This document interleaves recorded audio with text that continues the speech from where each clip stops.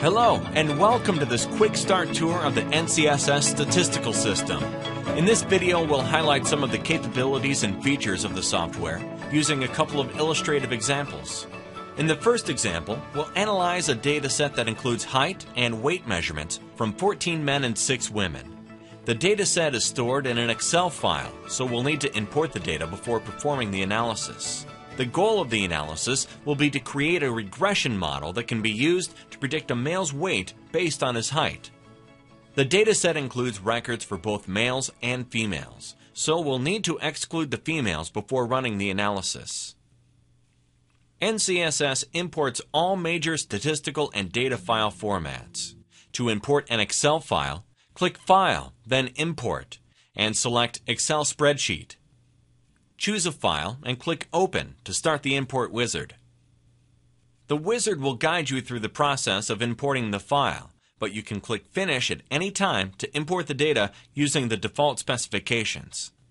Let's save the imported data as an NCSS data file so we don't have to import it again next time we want to use it.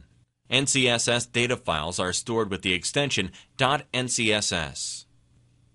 In this dataset, gender is stored in the third column. Let's open the column info table and rename column 3 so that the name matches the contents. Now we'll set a filter there using the simple point and click tools to include only males in the analysis. Notice that the display changes to indicate that some rows are now being excluded. NCSS includes a comprehensive list of statistics and graphics procedures. To perform a simple linear regression, select Analysis, then Regression, then Linear Regression and Correlation. All of the options are located on a single input screen. As you mouse over the various options, the help pane provides in-depth information. Since our goal is to predict weight based on height, we'll select weight as the dependent variable and height as the independent variable. On the Reports tab, let's select the reports to include in the output. Now let's go to the Plots tab to edit the Y versus X scatter plot. We could click on the Plot Format button to edit the plot right now, but instead we'll check the Edit During Run box to edit it while the analysis is running. This will allow us to see the plot with the actual data while we're editing it.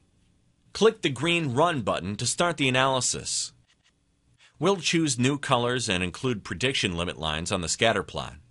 Notice that the plot displayed on the window is updated each time we make a change. The report is displayed in the output window. Use the navigation pane to quickly jump to various selections in the report. The regression estimation section of this report shows the model we can use to make predictions about a man's weight using height. The scatter plot gives a graphical representation of this relationship. Double-click the graph to enlarge it. All plots can easily be saved to any one of several file formats. You can also save the entire report or easily cut and paste individual sections into a document or presentation. For our next example, suppose that we want to perform a Mann-Whitney test in NCSS, but don't know where to find it. The Procedure Navigator was specifically designed for this scenario. We could browse through the category tree to try to locate the procedure, but we'll use the search utility to find it. Simply type the test name in the search box and then click Search. The results indicate that the Mann-Whitney test is part of the 2-sample t-test procedure. Since we're not really familiar with this procedure, let's load the help documentation and find an example that will show us how to proceed.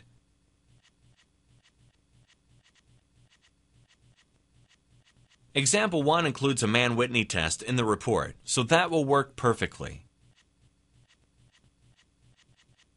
The example instructs us to download the Yield 2 example dataset, so let's do that first. Click File, then Open Example Data on the Data window.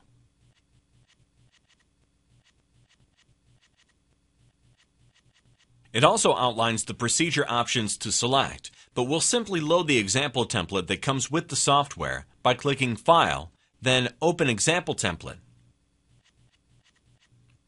On the Reports tab, we can see the non-parametric Mann-Whitney test is selected. Now let's run the analysis. The p-value for the Mann-Whitney test indicates that there are no significant difference between the two groups. This is also apparent from the box plot. Let's go ahead and save this output to the gallery so that we can compare it to other analyses later on in this session. The output window is cleared each time a report is generated, but the gallery is not. We hope you have found this short introduction helpful so that you can get up and running quickly on your own statistical analysis with NCSS. If you ever have any questions, our support team of PhD statisticians will be happy to assist you.